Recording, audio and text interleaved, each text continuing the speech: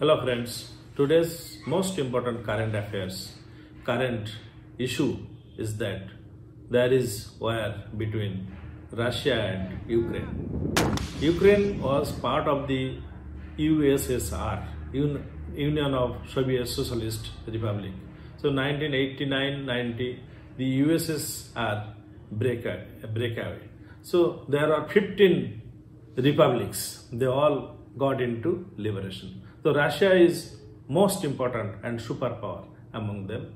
And Russia, there is a sentimental closeness between these all countries because they lived after the November Revolution, that is 1917 onwards or 20 onwards, when the communist ideology came up in the world and USSR came into picture.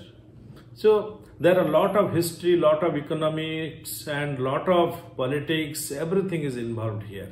Now, there was Cold War.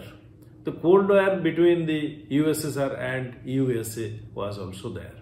So that Cold War and many competition among the world leaders at that time happened. So there is one organization at that time, that is NATO. NATO is North Atlantic Treaty Organization, basically to safeguard the Western world's military superiority over the USSR. So these are the facts, historical facts. So today, if you concentrate more as a civil services aspirant and higher competitive examination aspirant, so this single fact today will help you to analyze the whole world's international relations and economic relations, nuclear deterrence and many other facts. Now with this war, the war is not at all good. This war basically gives lot of suffering to the human beings, lot of property and lot of things gets destroyed. The total economy gets devastated. So why this war has come? Now there is only one military organization, NATO, which is expanding near the US, near the Russian border. That is Ukraine was trying to join to NATO, which is basically objected by Russia, and this war has happened.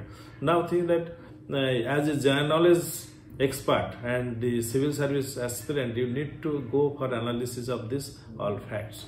Now today's world, there are a lot of economic organizations like this NAFTA, North Atlantic Free Trade Agreement between the USA, Canada and Mexico. Then there are also UNDP, then United Nations Development Program, UNESCO is also there. BRICS is basically Brazil, Russia, India, China and South Africa. Then ASEAN, AAS, EAN. So these are the organizations. ASEAN, then SAARC. SAARC is our South Asian Association of Regional Cooperation between India, Pakistan, Bangladesh, Sri Lanka, Nepal, Bhutan, all these countries. So this economic cooperation basically helps for human development and it brings the prosperity, peace and prosperity in the world.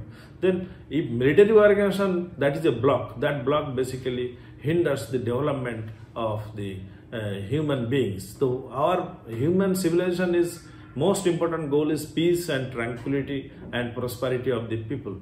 Now, if NATO increases its power, so automatically there will be lot of problems in the world for the security of other countries.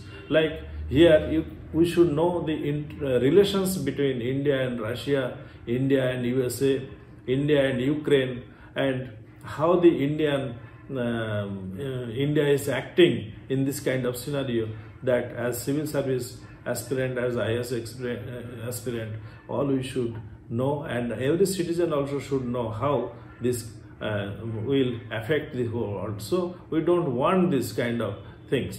But as a citizen now, what is happening, we should go through this, we should understand this, and how we will safeguard our interest, our people's interest. So this every issue will come up. So I believe that with this kind of situation, how you try to know and acquire your knowledge, history, geography, politics, international relations. So this will basically help you a lot. So please concentrate on the current, this kind of affairs, try to analyze and go in detail how these all facts happened in this world.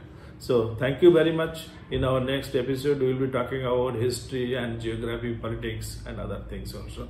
So thank you for watching this video.